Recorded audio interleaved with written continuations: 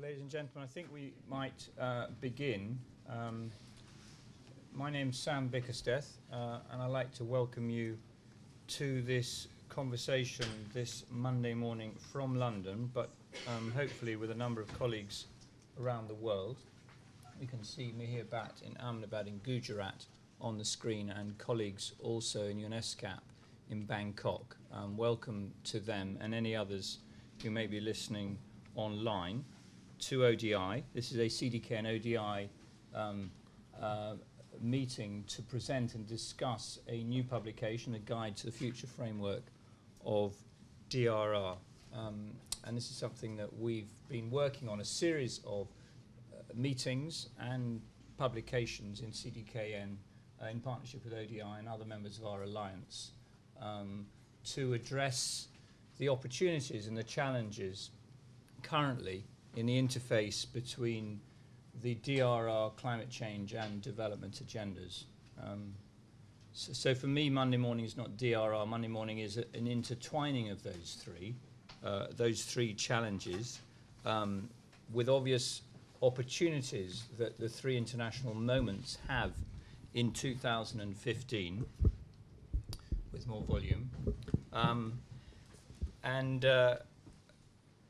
It seemed to me, somebody made the statement, which I heard last week, I think the week before, that the HFA2 agreement could be the least contentious of the three agreements, and it could help set the scene for ambitious and effective, set the tone for ambitious and effective international agreements that follow on through 2015, both those around the post-2015 agenda and the UNFCCC climate change deal, which we all hope will be of an ambitious and just nature in Paris at the end of that year, of next year, not that year, next year, soon.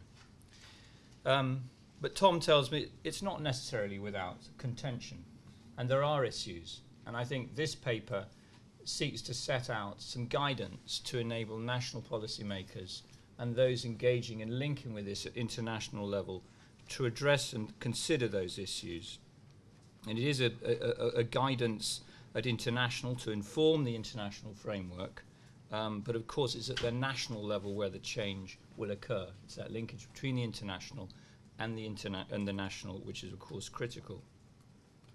So at the national level is where the change happens. I had the pleasure to visit Odisha with Mihir Bhatt, who we can still see on our screens. We're hoping the connection stays with you, Mihir, so that we can see you. But he and I were in the field in Odisha in India as Cyclone Phelan hit, the Category 5 cyclone, in which sadly 38 people died, but we were reminded of a similar event of similar, even possibly less magnitude, only 15 years earlier had killed some 15,000 people.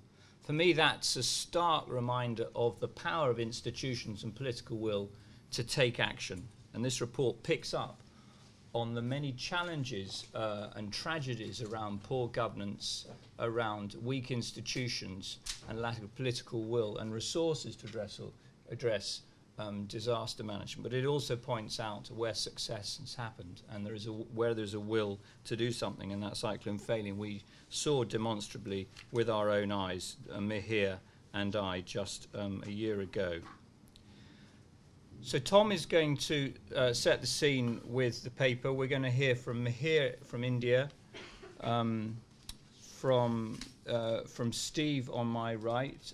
Steve Barnes, welcome to ODI this morning, and to Shamika Sirimani, who's going to be hopefully joining us from Bangkok later on. So Tom, I'll hand over to you first, and we'll then have questions after the presentation, so keep those, and we'll be taking some questions online as well. Tom.